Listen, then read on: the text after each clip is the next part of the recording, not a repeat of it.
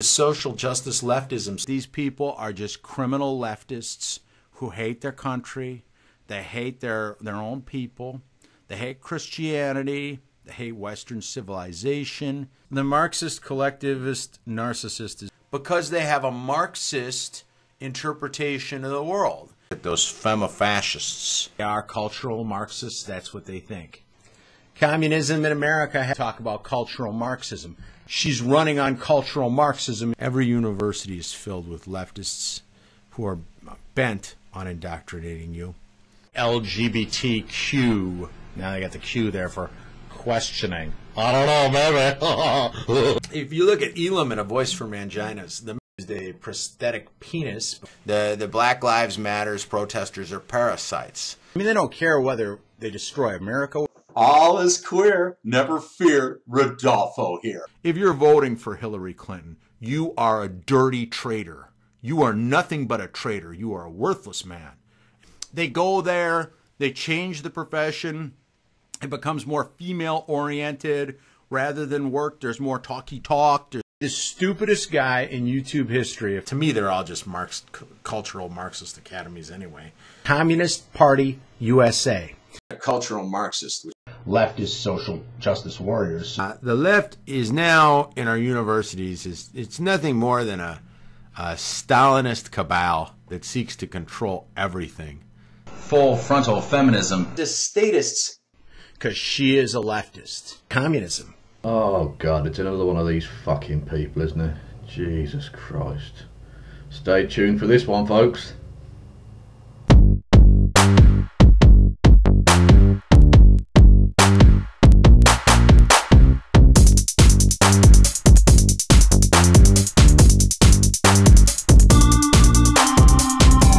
Hello there and welcome to episode 10. Yes, we've reached double fucking figures. Can you believe it? I certainly fucking can't. But anyway, welcome to episode 10 of The Descent of Man-osphere.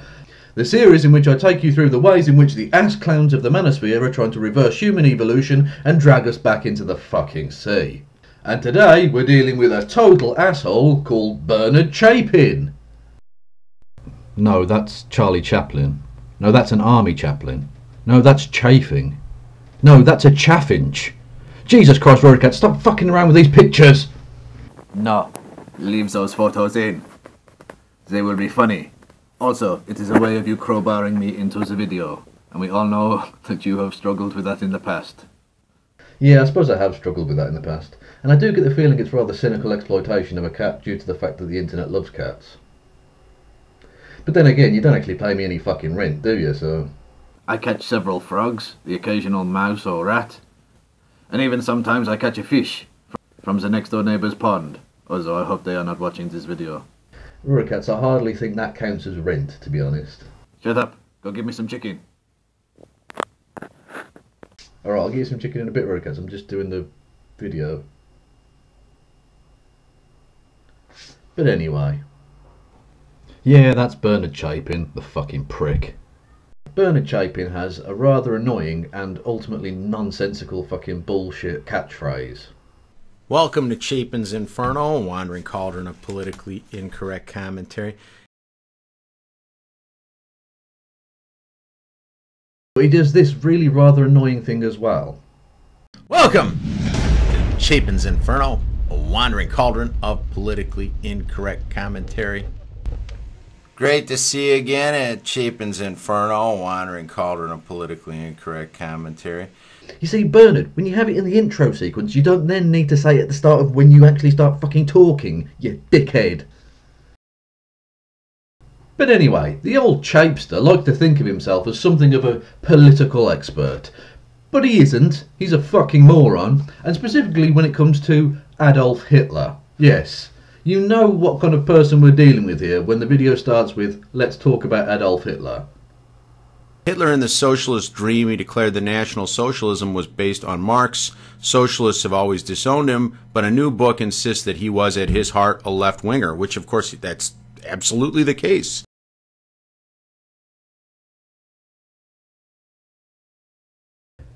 Okay, let's have a look at a few quotes from Adolf Hitler, shall we?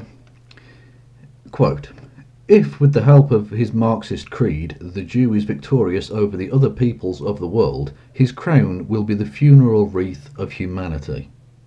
And another one, quote, slowly, fear and the Marxist weapon of Jewry descend like a nightmare on the mind and soul of decent people.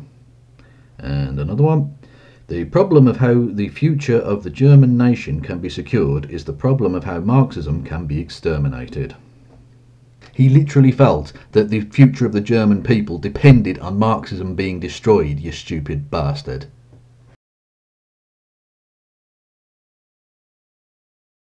I never tried to read Mein Kampf even as a historical document. I have no interest. I never tried to read Mein Kampf.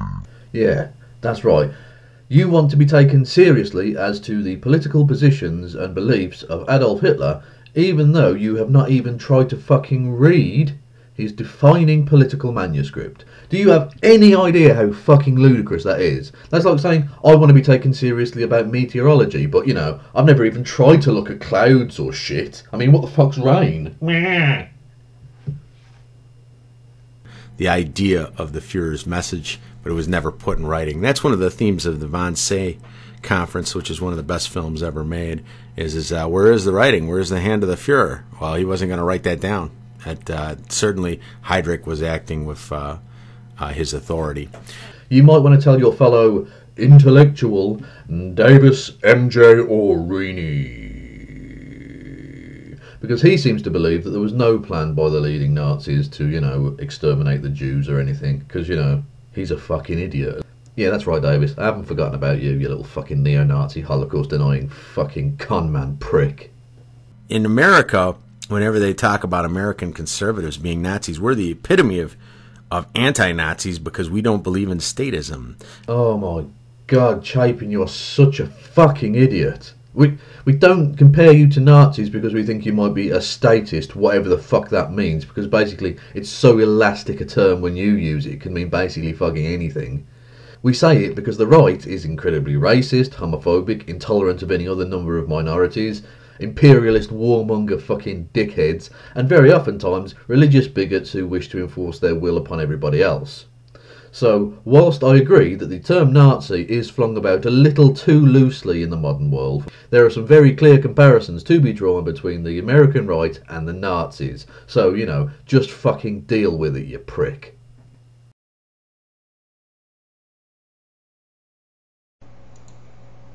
Now video here at Chapin's Inferno, a wandering cauldron of politically incorrect commentary, receives more in the way of negative postings than my 2008 one on liberal fascism. Oh, come on, Chapin, you must know how ridiculous a term that is. Liberal fascism isn't really a thing because, you know, it basically can't be a fucking thing because it's a fucking oxymoron. You fucking moron. Yet in America, the right stands for liberty while the left stands for coercion. They want to tell you how to live. We just want to leave you alone. Oh, really? So basically, it would be impossible for me to find loads of clips of the American right standing for coercion and against liberty and telling people how to live their lives, right? Roll the fucking clips.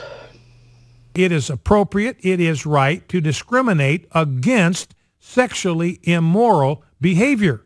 Now, homosexuality is sexually immoral behavior, so it's entirely appropriate for us to discriminate against homosexual behavior and to adopt public policies. I believe that we need a constitutional guarantee for traditional marriage between a man and a woman. I believe that abortion should be clearly stated and illegal across this country, and I would work to defund Planned Parenthood. The American people needed to be informed about what this means and what a mosque at ground zero means. And we should be very circumspect about allowing this project to go forward. This could actually radicalize more Islamists around the world for future attacks against the United States. And I'll direct this specifically to Ms. Palin. Suppose Senator John Doe puts forth a constitutional amendment that would outlaw abortion, even in cases of rape or incest, and he asked you to attend the announcement and support him in that. Would you do it? You're asking if in front of me were legislation that I would be asked to sign? No, if he was going to put forth a constitutional amendment and he just wanted your support, the party, you know, as a party member, as the leader of the state. I would.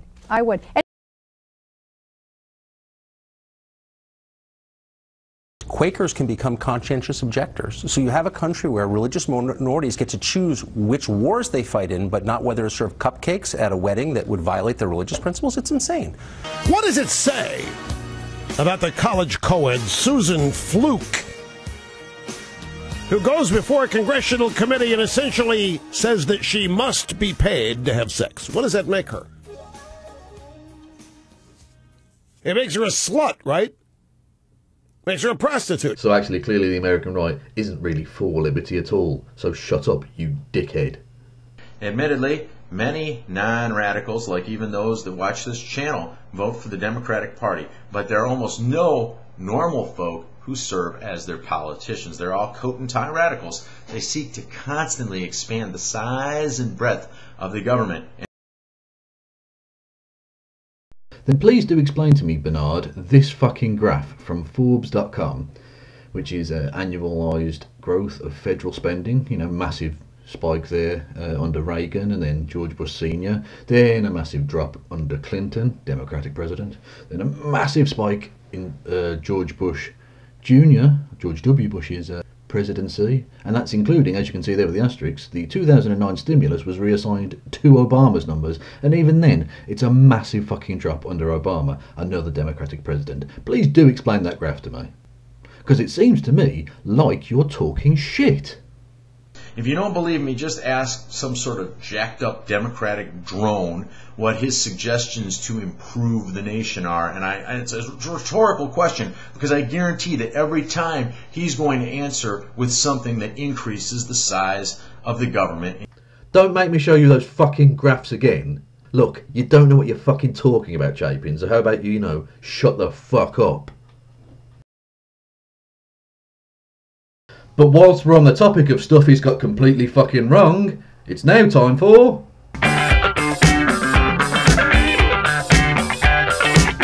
Yes, it's the inevitable bit about rape.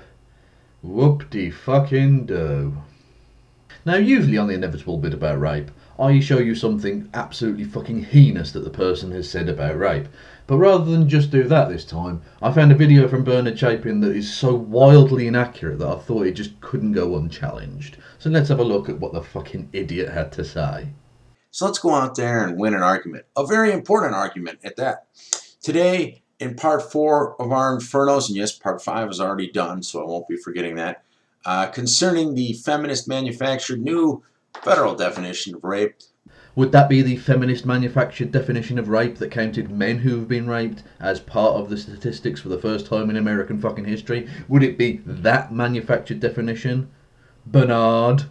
You know, the one that shows that actually feminists are better at fighting for men's rights than supposed fucking men's rights activists? Yeah, that one, Burn? Their cherished big lie, which is that rape is about power. Rape isn't about power, it's about reproduction. Rape isn't about power, it's about reproduction. Incorrect! Now the link to this paper is below, and I'm going to read to you from this paper published by the United States National Library of Medicine and National Institutes of Health. A little bit from the abstract, okay? The authors ranked accounts from 133 offenders and 92 victims for the dominant issue and found that the offences could be categorised as power rape, open brackets, sexuality used to express power, close brackets, or anger rape, open brackets, use of sexuality to express anger, close brackets. There were no rapes in which sex was the dominant issue. Sexuality was always in the service of other non-sexual needs. So, Bernie Poos, you're fucking wrong. We all know why you're fucking doing this. It's because you want to normalise rape, you fucking sack of shit. You want to make it so that it's, oh, it's just about sexuality and everyone has sexuality, therefore you shouldn't really criticise rapists because, you know, they're just expressing a perfectly normal thing, but they just took it a bit too far. You fucking evil little prick. I wouldn't, because I'm not an unethical piece of scum, but I'm not unethical piece of scum. Incorrect! Yes, you are. That is precisely what you fucking are. If feminists were right, then rapist dirtbags would violate Hillary Clinton and Barbara Bigkowski, as they're the ones who have power, not some freshman in college. A freshman in college has no power. Oh, for fuck's sake. How fucking stupid can one human being be? It's not about taking power from someone who is incredibly powerful. It's about taking power from anybody. It's about taking someone's self-determination away from them. I can't even get my head around how fucking stupid that is. How have you... I mean, you've reached fucking middle age. How have you not strangled yourself in your own shoelaces or choked to death on a fucking spoon or something? You fucking moron.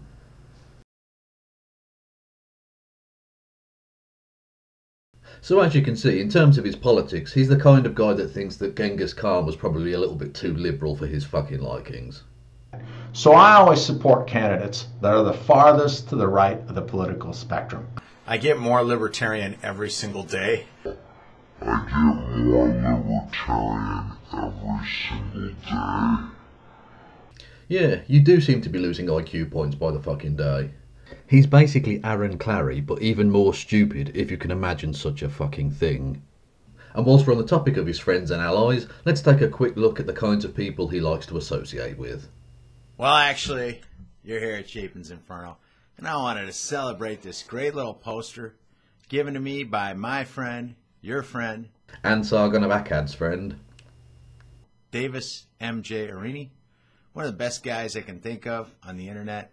That would be the neo-Nazi Holocaust-denying fucking con artist, Davis M.J. Arini. Really? Is he one of the best people on the internet?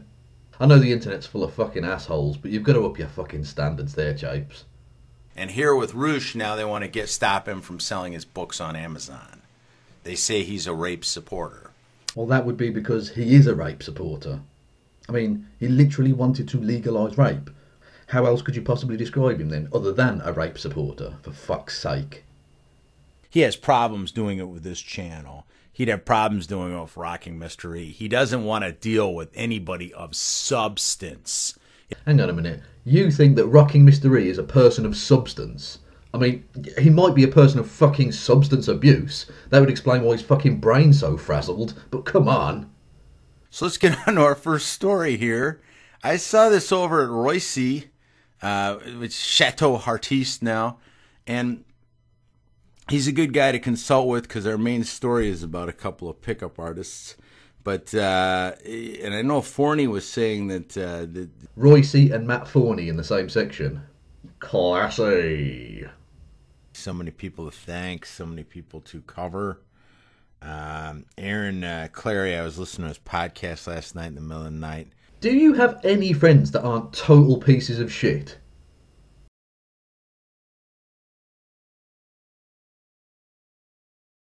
Now, the old chapstick also likes to do little comedy skits with a character of his he's got called Rodolfo Schneevy. Now, for full disclosure, I should admit that when I first heard that name, I genuinely fucking lolled.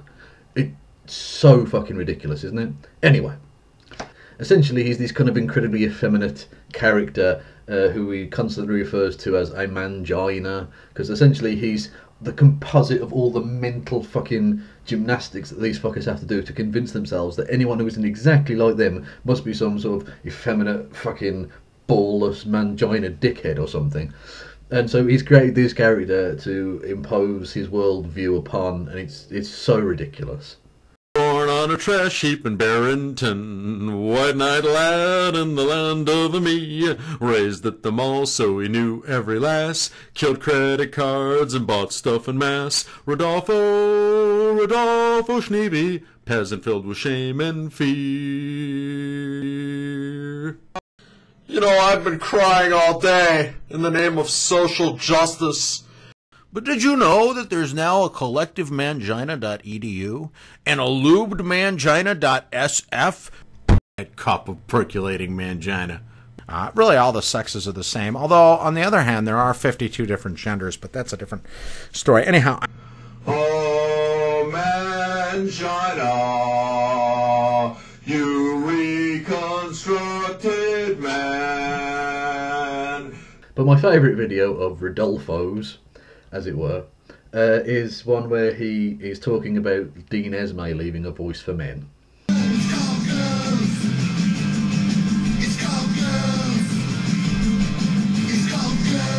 Oh, sorry about that, everybody. I was just in the middle of watching my favorite show.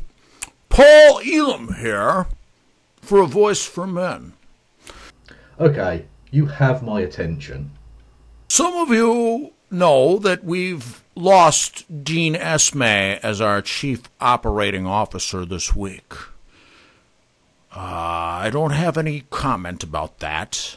There seems to be problems with people we bring on board sharing power with me.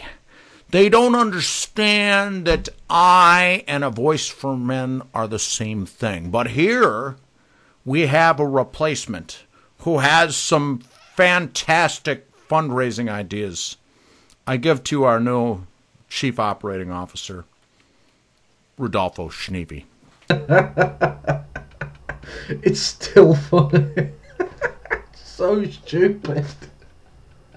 Okay, I'm taking over. We're going to have a few rules. The first thing we're going to do is we're changing it to A Voice for Manginas, which it's always been anyway. This is fucking hilarious. Oh, God. I mean, not in the way he intends, but it's still really funny. Everybody must contribute $2,500 if they want to be a member of A Voice for Manginas. Rodolfo, if I may step in here for a moment, that's an excellent idea. Look, Bernard, whilst I agree with you that Paul Elam is clearly a fucking money-grabbing con-man dickhead, you're still fucking BFFs with Davis Orrini, a fucking balls-out, grifting shyster of a con-man cunt. So you are really in no position to call out anyone else when it comes to financial shenanigans.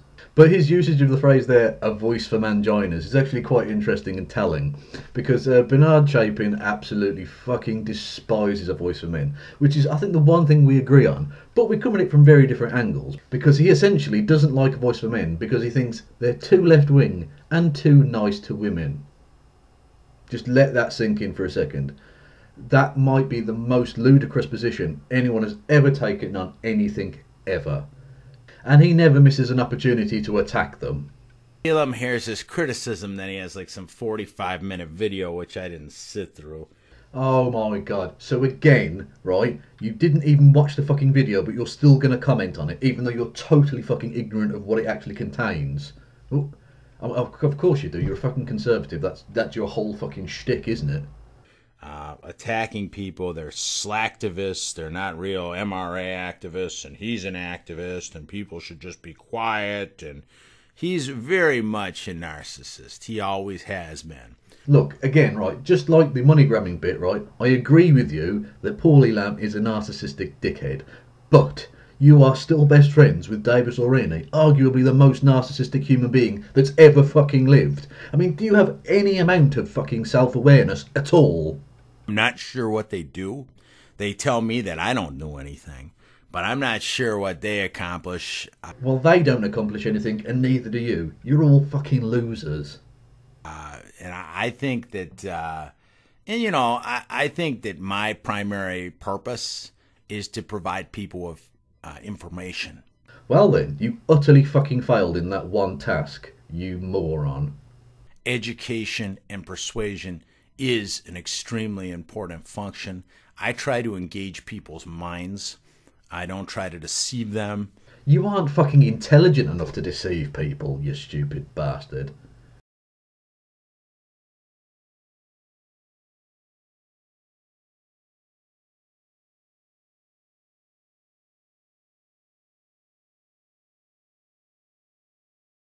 Now, Bernard Chapin likes to express his political philosophy like this. My agenda is liberty and fewer laws for everyone. But just as with all libertarians, he doesn't have a fucking ounce of principle in his body. China detains feminists and ahead of Women's Day. I'm glad somebody's waking up to what these people are about. I really am, even if it's for not necessarily the right reasons. Another campaigner, Zheng Churan, has also been taken away from her home in Guangzhou, the activist said, AFP was not immediately able to confirm her detention. China's ruling Communist Party has publicly highlighted International Women's Day, which falls on March 8th, with officials hailing the advancement of women's rights and organizing events for female journalists in Beijing. Tomorrow is International Women's Day, so everyone is paying attention to the national policies relating to gender equality, and respecting women is also a mark of societal progress, she said.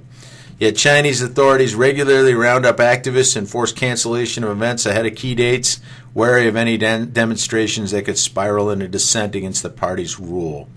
Well, social justice has been offended, and as a social justice warrior, I am offended. And I know lots of you are too. So I thank you guys for sending this over. I'm going to spend the rest of the day crying. I expect that you're going to do the same. Yes, that's right. He has absolutely no problem with the communist authoritarian government of China arresting feminists for no fucking reason. You see, Chapin, that makes you a fucking authoritarian piece of shit. Remember earlier when you got really annoyed that people were comparing you to the Nazis? Now do you understand why they fucking do that? But anyway, I think we've got time to fit in one last piece of bigotry. On you go, you fucking prick. So we talk about Caitlyn Jenner and how brave and proud she is. Or he is. No, Caitlyn Jenner is a she. Okay? What is it about these fucking manospheric shitwads that they find it so difficult to get their heads around the concept of transsexual people existing? Anyway, I'm fucking done with this guy. Let's wrap this fucking nonsense up, shall we? Bernard Chapin is almost War Corps-esque in his fucking breathtaking ignorance and stupidity. He really is. He's an all-round bigoted sack of shit.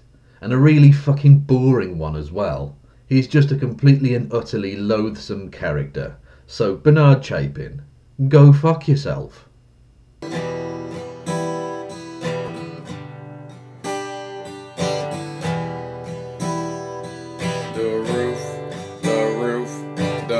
Is on fire. The roof is on fire. The roof is on fire. We don't need no water, let the motherfucker burn. Burn, motherfucker, burn.